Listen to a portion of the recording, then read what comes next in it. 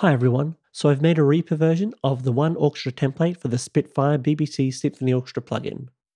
Before we start, make sure that you got the most recent version of BBCSO as well as the most recent version of Reaper. I'm also strongly going to recommend that you get the SWS Extension for Reaper as well. I'll link that below. So there's a download link for the template in the description. This is what you get in the zip file. You want to save this folder somewhere it won't get lost, maybe your Reaper projects folder, as it comes with audio for the click track and the sync plop, and also some track pictures. I haven't actually applied these because I don't think they look very good in Reaper. Okay, now we have a little bit of setup to do before we go. Let's just check our project settings. So this project is set to 48,000 Hertz. I believe this is what Jake Jackson recommended. Just check it's going to work with your setup. And if we go over to advanced, we're going to set the pan to stereo pan. Okay. Now let's edit Reaper's theme a little for our purposes. Let's go up to Options, Themes, Theme Adjuster, and we're going to drag this name size out as far as it will go. That'll look a lot nicer for us. And for our purposes, I think we always want to show this both the routing and the pan and width, even if the mixer is visible. Now I just have a little recommendation. We're going to go up to our preferences here and to our MIDI editor. I'd recommend setting the default shape for CC segments to Bezier. And also, if you're using the default settings for the MIDI editor, have a go at these settings. I think you'll find them much easier. Okay, so you want to save this file as a template, so it's there when you need it, and of course, so you don't accidentally save over the original. We'll just go up to File, down to Project Templates, and then Save Project as Template. See, I've already done mine. Now the important part. How do we load an instrument ready to play it? Unfortunately, the solution to having all these instruments ready to go but not actually loaded up in Reaper is a little bit awkward, but once you get used to it, it should be fine. Let's go have a look at our flutes over here. Our flute longs, or let's do our flute shorts actually. If we look at our FX window, see I've set all the effects to offline. We can bring this effect online, and now we're ready to go. Now this is very important. If you want to add another instrument, right-click, duplicate these tracks.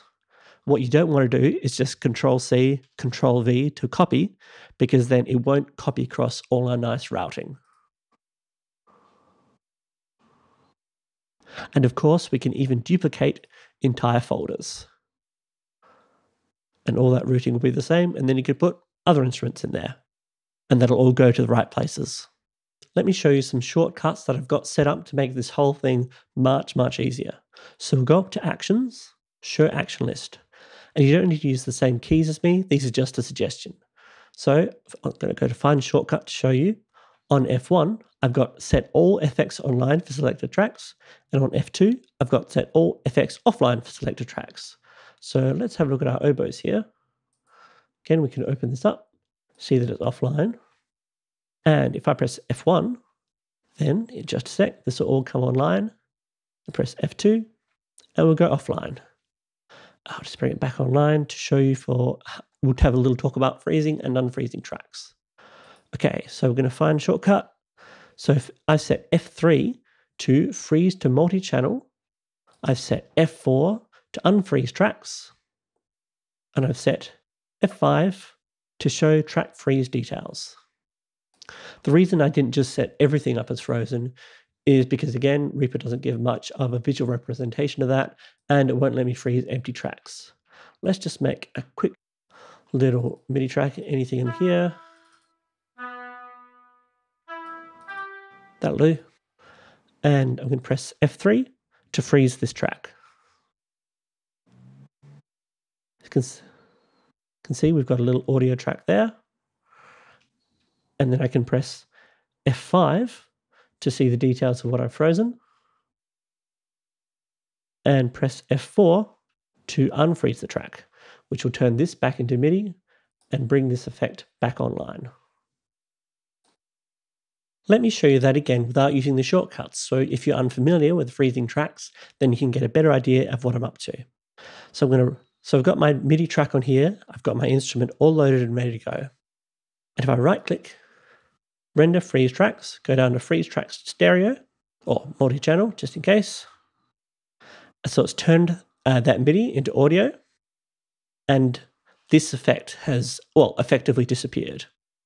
But if we right-click again, render freeze tracks, we can unfreeze these tracks, which brings this MIDI back and brings our instrument back. This is a great way to save on your CPU and your RAM.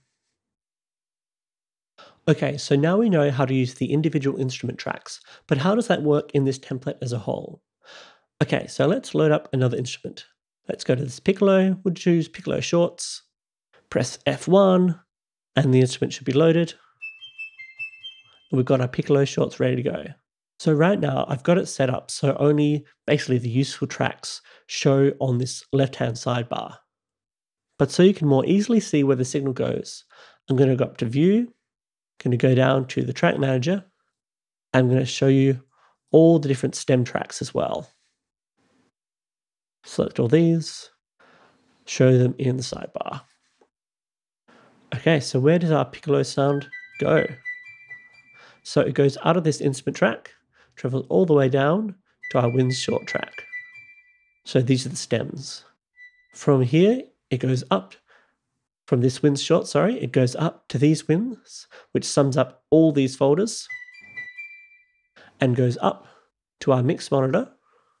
By the way, I've just put some temporary effects on there. You want to put some effects on there, I imagine. Goes up to our mastering monitor. Again, I put some temporary effects offline there. You want to put your fancy magic mastering plugins on there. And from there, it goes out to your speakers and to your ears. Let's talk about these effects tracks. I had them hidden before because I think most people find them more useful to have them shown in the mixer. Here we can see those stems we were looking at before and some FX tracks. So I've got some placeholder effects. Obviously, you want to add your own reverbs and delays and whatever you want to add.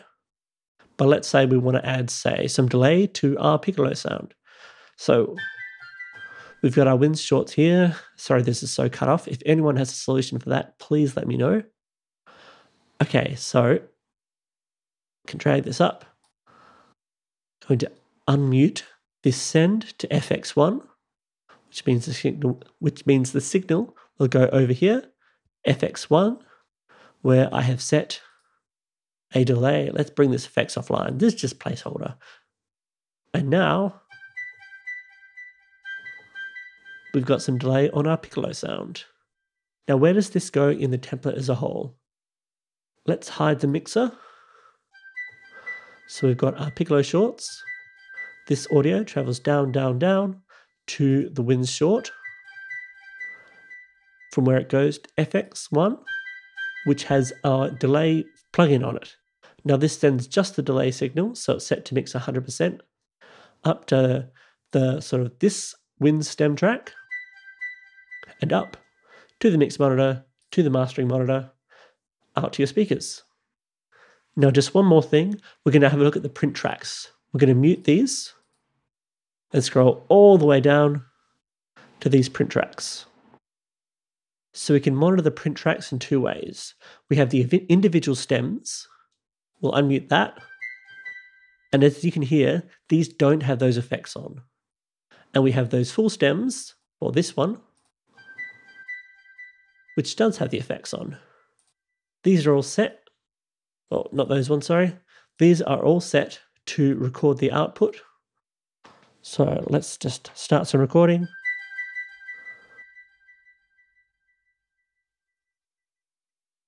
Let me just normalize that so you can see what's going on. There we go. So we've recorded onto our print tracks. Okay, I think that's it. That's about as good a tutorial as I can do. Before we go, let me just recommend a few more shortcuts that will make your life much easier. We'll go back up to our actions list. And I have set F to show FX chain windows for selected tracks.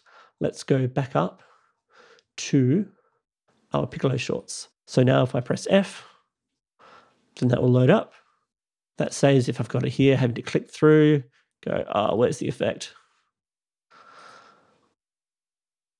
Next recommendation, find shortcut, Q.